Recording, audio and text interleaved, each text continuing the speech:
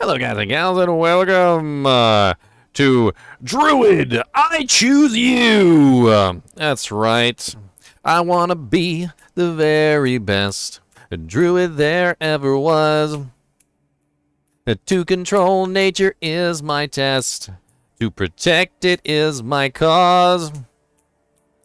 I will train all the wolves and master the elements. I'm shape-shifting into hairy forms no man has ever seen. That's right. We are going to be talking about the Druid today as a starter class. What kind of starter class is the Druid? What kind of class is the Druid? Do you want to even pick the Druid? Probably, to be honest with you. The Druid's one of the more powerful and more versatile characters. And quite honestly, just absolutely insane in terms of tankiness. Let's talk about the Druid here real quick, and I totally logged in. Thought I logged into the wrong character real quick for a second there, because there was a rogue right in front of me. So the Druid is one of these characters that just has, like, everything. Like, when I mean everything, I mean, like, you know, barbarians are melee classes, you know, and the necromancer's like a caster class with, like, minions, and, like, the sorcerer is, like, a caster class specifically. No. The Druid's, like, everything. Like, the Druid is literally, like, a werebear, alright? He's a werewolf. Both melee, by the way. But you can have, like, a ranged werebear and a ranged werewolf, and that doesn't make no sense. And then you also got storms attacks, and you also got earth attacks, and on top of this, we've also got tons of different ways that you can combine all these together so that you can literally make, like, casters, melee characters, melee casters, casters that use minions. There are some pretty cool options as far as companions go. The freaking poison creeper is, like, dumb, stupid, broken, especially early game. And quite honestly, I would definitely recommend that if you start with a necromancer, start with a druid. You definitely start with Poison Creeper, because Poison Creeper is just really good. Not only does it poison everything around you, not only does it give you a 20% crit bonus, not only does it frickin' just dumb, stupid, amazing, slow everything around you as long as you grab the neurotoxin passive, but just in general, it's like just a really awesome ability in general. Ravens also, too, because it has this really nice vulnerable for 3 seconds every single time you cast Ravens on stuff, and you can cast it all the time. And on top of this, to make matters even worse, as far as, like, how amazing they are, is this passive, which literally lets you reset your friggin' companions on a regular base as long as you hit a critical strike. So, like, you get a lucky hit, critical strike chances have a 20% chance to reset the cooldowns of your companion skills, which means you get to spam them all the time, which is absolutely glorious. All in all, whether you want to be a werewolf, whether you want to be a werebear, whether you want to be a storm druid, whether you want to be a earth druid, whether you want to be a storm werewolf, whether you want to be a earth werebear, whether you want to be a friggin', like, there's like no limit to the number of different builds you can do in this particular character, including stormlight, friggin' earth. You can do storm earth as well. And, it's just absolutely amazing, in my opinion, as far as a starter character goes. Now, what are the two best, like, early level builds for the Druid? I actually have that on a notepad here. So the Druid is actually really good with Companion. Tornado is a pretty good early build. Pulverize and Shred, these are all pretty decent as far as starter builds go. And just not bad at all as far as a character for a starter character. I don't think you're going to have any problem whatsoever doing a starter character Druid. I will say this, however, some of the endgame items that you need for, like, some of the builds, like Tempest Roar, tend to be pretty rare for some reason. Some people find them really quickly, and other people, like, get to, like, level 100 before they find them. So I wouldn't necessarily build your character specifically around Tempest Roar. But in general, there's a lot of cool things going on. Like, for instance, there's a new aspect that's coming out that was actually leaked during the dev conference, which is basically a passive that makes it so that Landslide is cast around Poison Creeper whenever you use it, which sounds honestly pretty freaking awesome in my opinion. And it also increases the damage of your Earth skills by 10%. So we're going to have to see how good that is, because that looks absolutely amazing.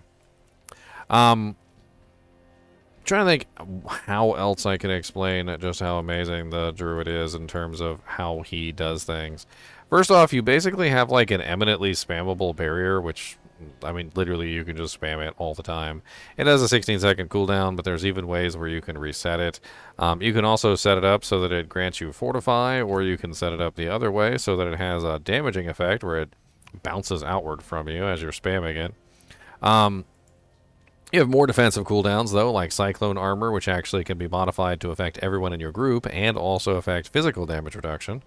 Blood Howl, which again can be augmented to affect everyone in your group and can also give you a pretty nice attack speed bonus of 15%, or you can set it up so it generates you Spirit. Debilitating Roar is another defensive cooldown, which gives a pretty hefty 70% reduction to damage dealt by nearby monsters, which is pretty awesome, and can also fortify you for a pretty nice amount of freaking fortification. So not only do you have multiple options when it comes to barriers, but you also have multiple options when it comes to healing and also fortification in multiple different ways, which allows you to basically fortify and barrier up like all the time. On top of this, there's also tons of different options for defensive mechanics, even past that, like Hurricane has a 20% damage reduction whenever enemies are affected by that. The Storm build has tons of crazy passives, like the ability to just have free lightning bolts rain down on enemies that are immobilized, as well as lightning attacks that just happen on like an interval constantly, and the ability to create vulnerability with Storm skills. The Druid definitely is one of the classes that has basically no issues creating vulnerabilities.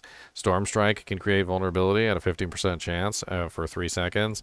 You can get vulnerability from the Ravens, which is really nice for 3 seconds, and you can cast that directly on a target, and it hits everything within radius, and makes them all vulnerable for 3 seconds, which is really nice. You can also utilize the Storm skill passive, which can get you vulnerables that way. And quite honestly, there's a lot of ways that you can make vulnerable on the Druid build. As far as the ultimates go, Cataclysm is kind of weird. I'm not really 100% sure on this one yet. I've used it a couple times, and I'm not really 100% sure how much I like it. It's kind of random. Petrify also feels kind of not as great. I'm not really 100% sold on this one either. It's basically just kind of like an AoE stun for the most part. Although it does have this very nice, against bosses, the critical strike damage bonus is increased by 50%, which is a multiplier, and the duration is increased by 6 seconds. So Petrify is kind of nice against bosses because it gives you a huge amount of damage, but I never really have much issues with bosses anyway, so I don't know. It's basically really just for that critical strike damage bonus, but it's a really short duration, so you're going to have to time your ability as well. Lacerate is also a little strange. I wasn't like particularly impressed with this one, and it can be used as a heal, and it can also guarantee a critical strike and give you a huge damage bonus. So it'll do a decent amount of damage on that first hit because of Supreme Lacerate. I personally prefer not to take an ultimate on my Druid, which is a little strange, I know, but I just really like all the other abilities that I can get access to. This one is also probably one of the best ones, which is Grizzly Rage, which basically lets you turn into a giant, big, mean grizzly bear, and you run around murdering everything, and you can extend the duration a lot, and you can also reduce the cooldown a lot, and by the time you're done, you can almost have like permanent uptime on Grizzly Rage. There's also an aspect that literally lets you turn this into Werewolf Rage, and changes the way the ability works, which is also pretty cool if you want to do like a werewolf build. Taking a look at the keystone passives, key passives, there's definitely some options in here. There's a Werebear one specifically, which is Ursine Strength.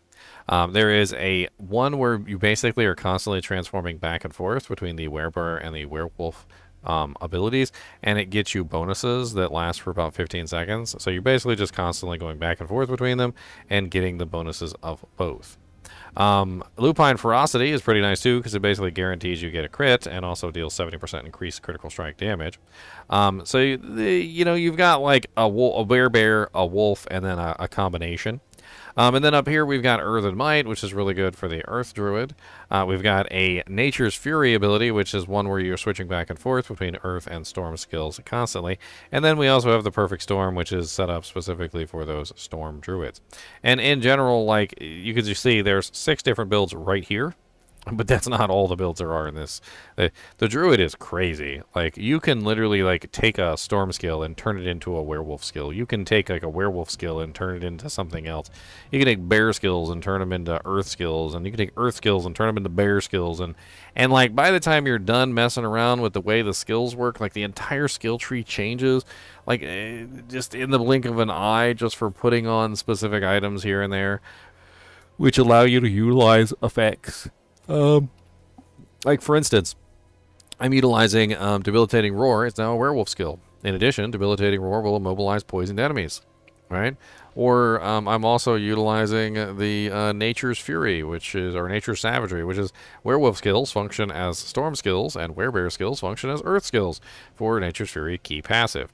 And this is the kind of silly stuff that goes on with this kind of thing, is that you can definitely get a lot of crazy effects when it comes to like setting up your character. Whether you're using Tempest Roar, which allows you to use your base storm skills as werewolf skills, or whether you're using something like the Dark Howl, which lets you use Debilitating Roar as a werewolf skill.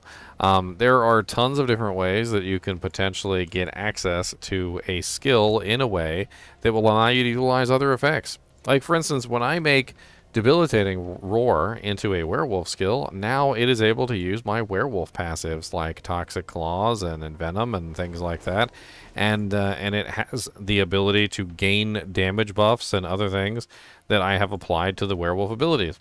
Same thing goes for when you turn like a werewolf ability into a storm ability, or a earth skill into a werebear skill, and things like that. You can apply the subsequent passives and things from that tree into the other tree. Like, for instance, right here, there's a 3% damage reduction while in werebear form. So if I could turn my earth skill into a werebear skill, then I'm going to get the damage reduction while I'm using the earth skill, which is kind of nuts. The Paragon board on the Druid is also pretty interesting, and quite honestly, there's a lot of fun things that you can get in here. Like, for instance, the critical strikes with werewolf skills restore 2 spirit.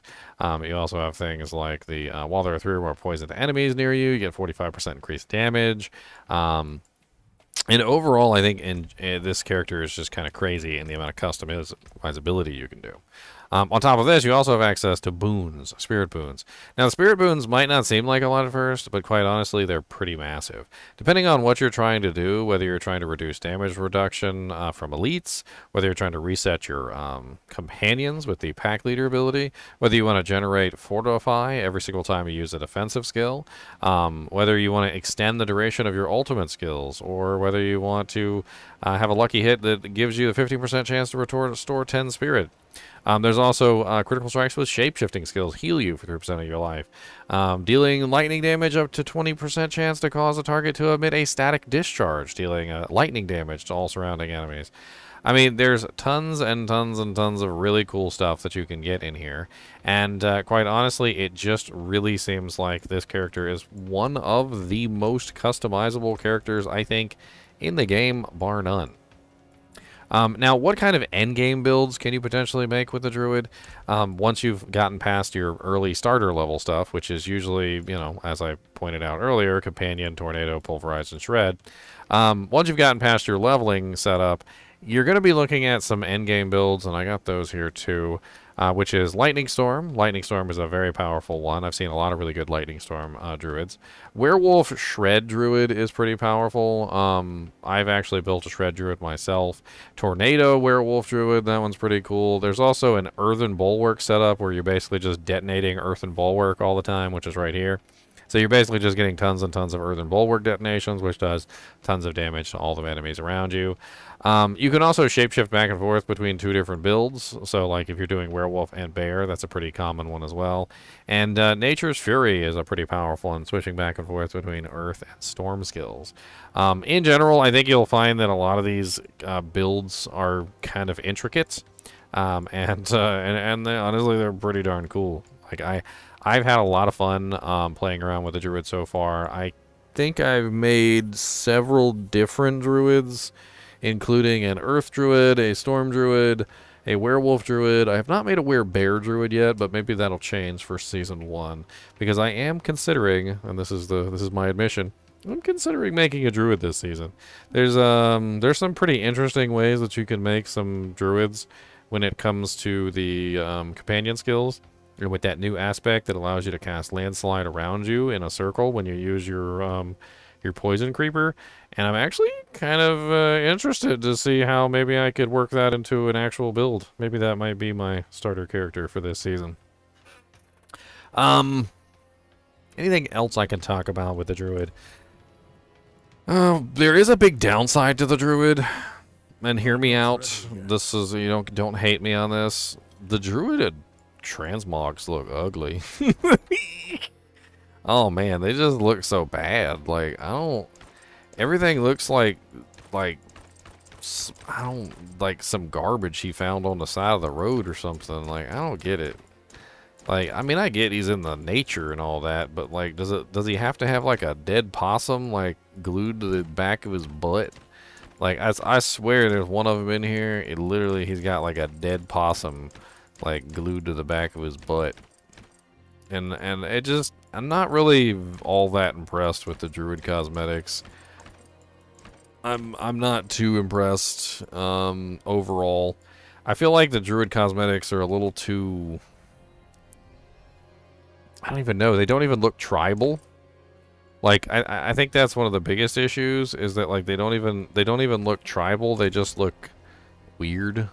And some of the helmet options are just absolutely crazy looking. Like, I mean, yeah.